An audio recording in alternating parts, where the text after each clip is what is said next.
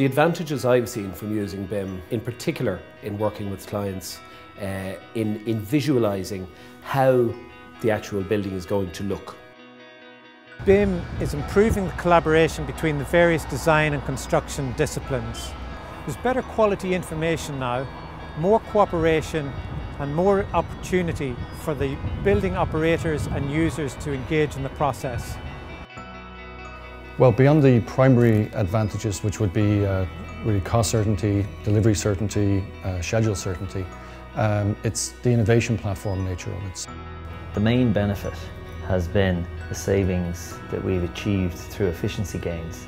The starting point or fundamental activity to generate these savings is detail coordination. BIM has made us more competitive. Every project changes.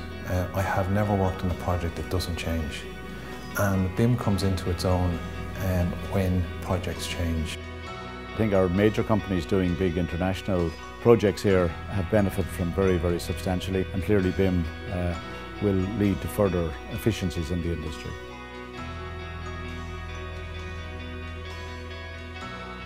BIM is the future.